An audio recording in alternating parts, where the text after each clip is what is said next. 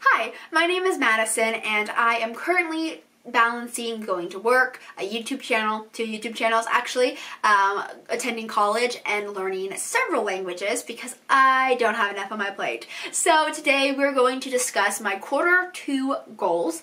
I tried to make them as specific as possible, as Elise de Vega says, as specific as humanly possible to make my wants into need to do's to succeed. And yeah, we're gonna try it. I don't know if it'll go well, but I certainly did it. Okay, so April is the first month in Q2, and today's actually April 1st, so happy April Fool's Day. I promise you I'm being serious for these videos.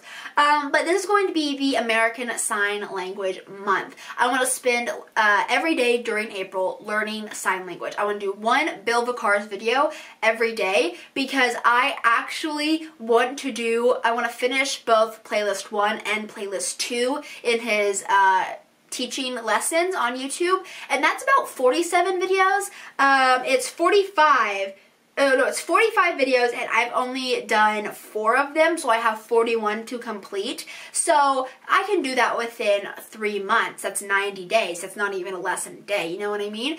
But I know myself and I kind of tend to say I'm going to study ASL and then I don't do a whole lesson. So for the month of April, I want to do 30 lessons, or maybe a little bit less than that because I do have some other videos for my ASL learning that I want to watch. Mainly sentence structure. Oh my god, I don't understand why I can't get sentence structure down. It's just so confusing. So I want to make April my ASL month. Not only because I have someone to communicate in ASL with, and I love talking to him, and he is so kind.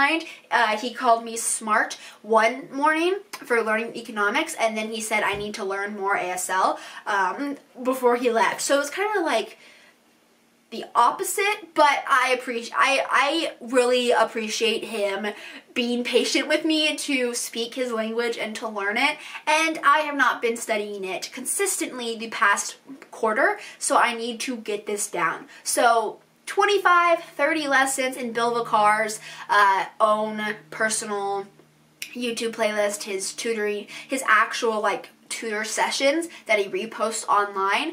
I want to do 30. I want to study ASL every single day in April, and I'm going to film it, fingers crossed. So we'll see how that goes at the end of April, but I just need to study it. By the end of Q2, I would like to maybe be B1 or very close to B2 in ASL. My whole goal is by next year, halfway through next year, to take a proficiency exam in ASL. A very high goal, very, very high goal, but I do want to be fluent in ASL, so I didn't do very good Q1 trying to work towards this goal. So Q2, I'm going to be a beast. I'm going to become a god and I'm going to do it, okay? I have all of you to hold me accountable. I have myself to hold me accountable.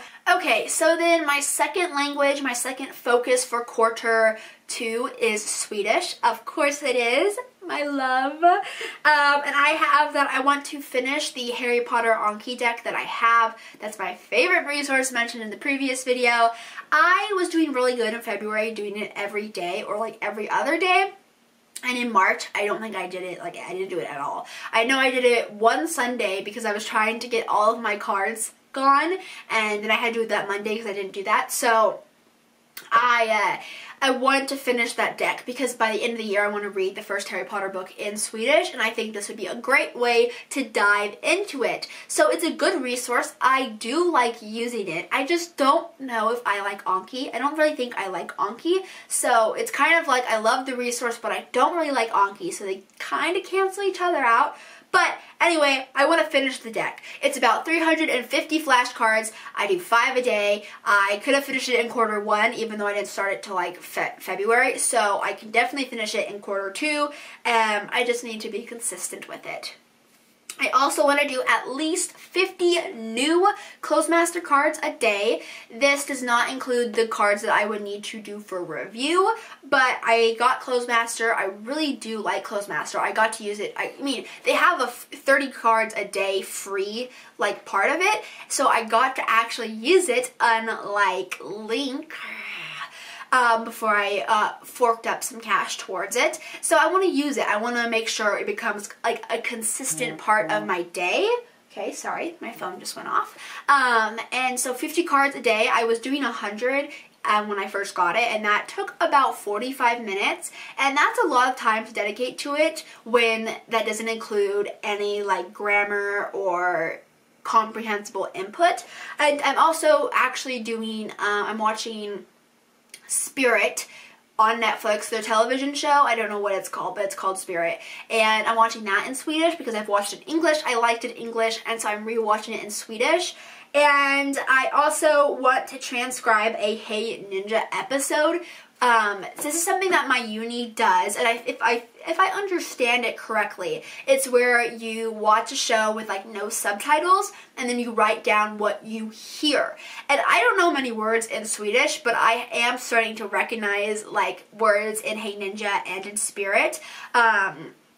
And I'm able to hear the sounds, which I just love so much. I feel so proud of myself when I'm like, I know that word, and I recognize that I know that word. It is such a great feeling. So I want to try and transcribe an episode. I don't know if I'm going to do well or not. That'll probably be near the end of the end of the quarter, but it's something that I want to do because I want to try it. My uni loves it, so I'm going to try it. Even though I'm not as high in Swedish as she is in Korean, I still want to try it. I also have that I want to finish my complete Swedish textbook. Yeah, that's been a goal I've had on quarter one, and then I never did. Complete Swedish is a textbook by a company I don't know the name of. I'll leave it right here. And it's like one of the few Swedish textbooks that I could find. So I want to go through and finish it. There's 20 lessons, and I should be able to do it. I should be. That's a little over one lesson a week, but I've already done 4 of them. So I don't even have 20 of them left to do. And my final thing on here is I want to, by the end of the quarter, I want to be able to record 1 video in Swedish. This is something that Lucas, who watches my videos and is a native Swedish speaker, or at least he speaks Swedish fluently, has wanted me to do for a while, and I would love to do it, but I, 1, feel like I don't know enough vocabulary to do it, and 2, Swedish sentence structure drives me insane because ASL sentence structure and Swedish sentence structure are so close to English in my mind. But they just have like 1 or 2 things that makes it so it's not exactly the English speaking way, and makes it a little bit more difficult. And also I'm kind of like, how did I learn English sentence structure? Like, I try and think of it like that. I'm like, wow, I just speak English, don't even think about it until like right now I'm thinking about the way I speak English, and it's like, wow, sentence structure. Like, what the heck, you know? So I need to do that, but I'm going to have at least 1 video on this channel in Swedish before quarter 3 begins, and we'll do it. We'll do it, you know? We'll do it. So those are quarter 2's goals. Russian, French, we're not focusing on them. I might do some Duolingo lessons, you know, but I'm not going to focus on it because I don't have the time to focus on them. Whew, I'm sorry, I'm out of breath. I don't have the time to focus on them. Quarter 3, I'm thinking will be Russian focused, and so by that time, I might need to relearn the alphabet, but I'm honestly, right now, I'm okay with that just because I have so much on my plate right now, and 2 languages is plenty. I would love to be learning all of these languages and become fluent in all of them so easily, but the truth is it takes time, and if you're learning all of them at the same time, you don't have any time to dedicate to them. So I want to dedicate all of my time in April to ASL, and then on the weekends I will do a little bit of Swedish to make sure, you know, I don't lose my level, and then May, June, we'll kind of see what I feel like after 30-day challenge. So yes, I'm doing another language learning challenge, and cross your fingers, wish me luck, because the first one didn't go very well. So yeah. Anyway, I love you all so much. Thank you for putting up with my annoying self, and I will see you guys all in my next video.